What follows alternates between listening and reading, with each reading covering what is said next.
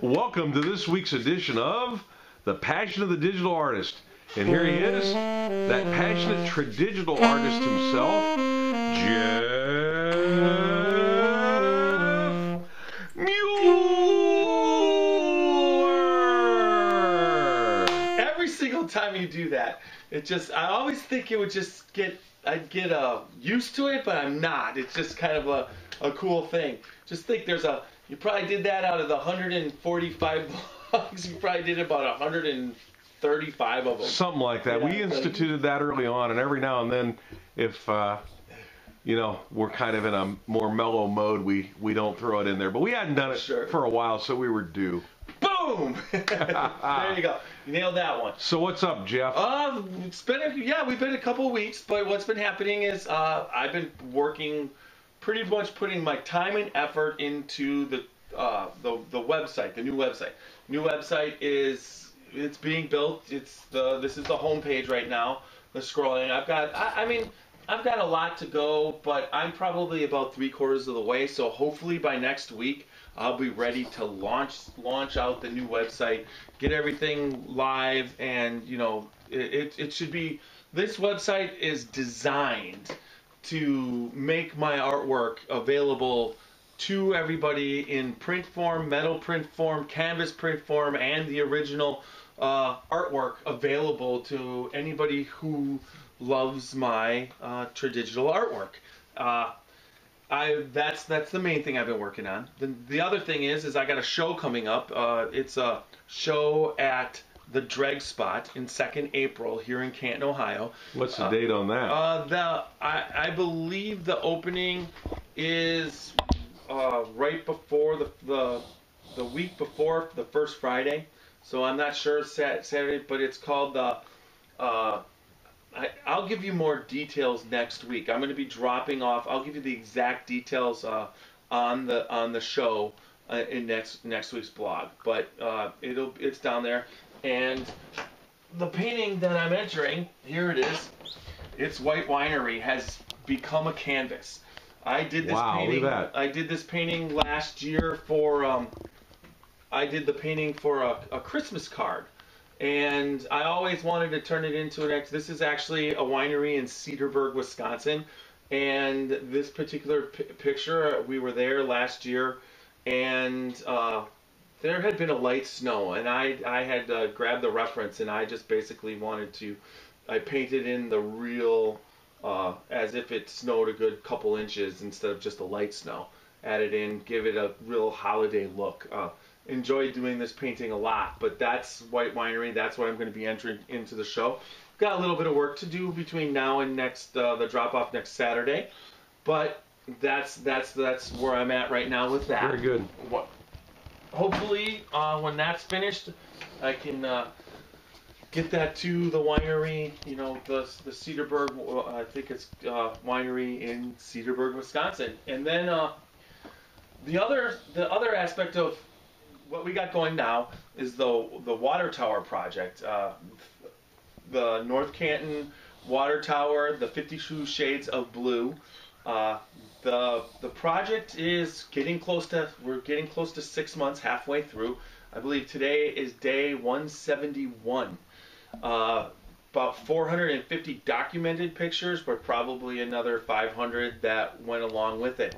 That particular project is moving along. It's gaining a little bit of steam, getting a pretty good following, and that keeps me busy throughout the week. So when you think of working on the website, working on the water tower project, a year-long project, I love the commitment of that project, and I've learned a lot about lighting.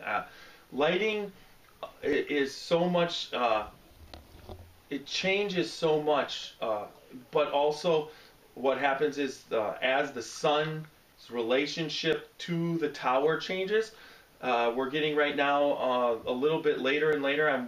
Hopefully I can get this to daylight standards where it'll knock back the clocks about another hour, and I'll be able to do this for a little bit longer. But I'm already, when I'm on my way, my time is about about 7:15 in the morning. I'm driving by the tower, and that's when I'm taking the pictures on the weekdays. and the sunrise is about this morning. I believe it was 7:45. So it's getting later and later as far as the sunrise. So when I get there, there's still some good light, but the sunrise isn't happening. So right now I'm documenting a lot of pre-sunrise type light, and then once we hit the daylight savings, which I think is what, 2 weeks from now? I think it's November 7th, but don't quote me. Okay. So 3 weeks from now. So we'll see what happens as far as that goes, how dark it gets. I might have to start switching over and shooting the sunset, which is about 7 o'clock. So I'll be able to do that, head out over there if I don't. But I'll be getting the daily pictures for that particular project. But I've learned just the relationship of how it moves, and then also what this project in the first 6 months has taught me is that when I'm dealing with a subject matter, before I would always go out and photograph and take what was given me.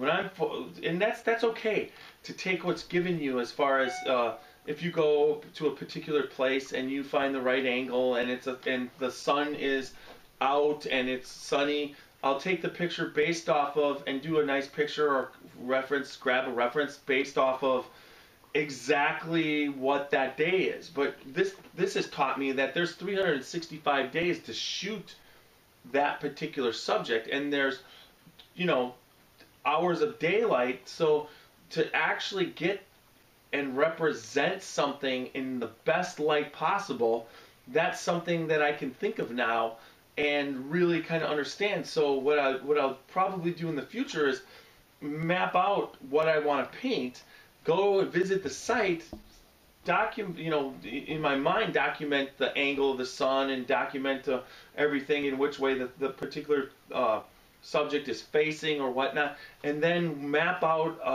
a road to capture it in the best light that you could possibly capture it. Where in the past, I wasn't worried about that so much, but this photographing this water tower day in and day out really makes you understand that there's going to be a couple pictures that are will stand out so much more than the rest. There's already probably 100, 150 that are beautiful, but there's still that moment of the one where it looks like the Olympic torch, where the clouds were on fire, and then there was the angles that you take, and everything changes so much that the more you just concentrate on that specific thing, you're going to capture it in the best possible light. And that's something that I hadn't, as an artist, ever thought of as far as really capturing it in the best possible light, because you just don't know. So to actually then there's understanding of the different lights also, like for instance the way the clouds are or whatever, and then there's that aspect of capturing that reference, but then painting it into the light that I want to. I understand way more now than I can. Just for instance, painting the snow in. That's not the day that I represent. That was represented in the particular reference photo. The snow was made up in my mind based off of what I've known, and it's the same thing with my subject matter going forward. I knew how to paint in snow. Well, now I know how to make the subject matter work as far as the lighting that I'm thinking of. So, with that said, that's a little bit long-winded, but that gets into a little bit of my mind as, and what I'm thinking when I'm going to go forward painting my subjects. The more you do, the more you learn. Yes, for sure. I mean, you got anything else? Anything exciting? I think you pretty much summarized it. We're heading straight into the winter. Halfway through fall, we had a little bit of snow yesterday. Yeah, it was actually spitting snow. It was like, are you kidding me? Yeah, a little early for this. That's the only thing I hate about fall is winter's right around the corner. But, it's supposed to be warm again. What was it? Midweek. I saw it's 9 more Fridays till Christmas. Oh my God. That kind of puts it in perspective. I love the holidays, but that just scares me, and I'm fearless. So have a good week, folks. Yep.